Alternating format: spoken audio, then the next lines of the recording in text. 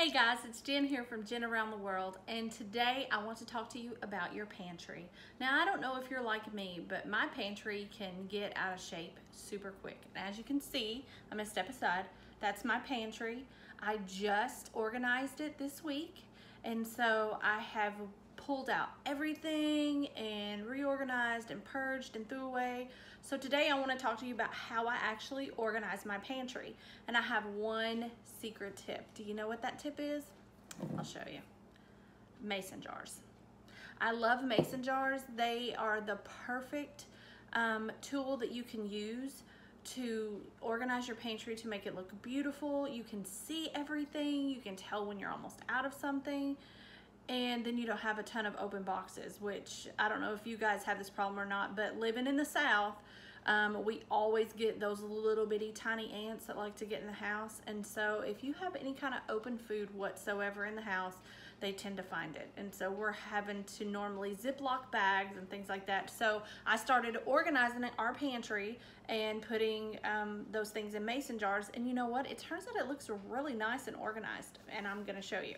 So what I do is I hit up Goodwills, yard sales, friends that are giving them away, or sometimes I partner with Ball, and they will send me mason jars. And so when they do, so when Ball sends me mason jars, they usually send like a case at a time, and they'll send pint-sized jars, which I use for jelly, and then they send these great big jars like this that are perfect for storing things in your pantry, and that's what I use. As you can tell, this is my macaroni jar, and I don't know if I have it in here. I have a Dymo labeler, and I use that to put the labels on the jars. That way they can be switched out easily if I need to.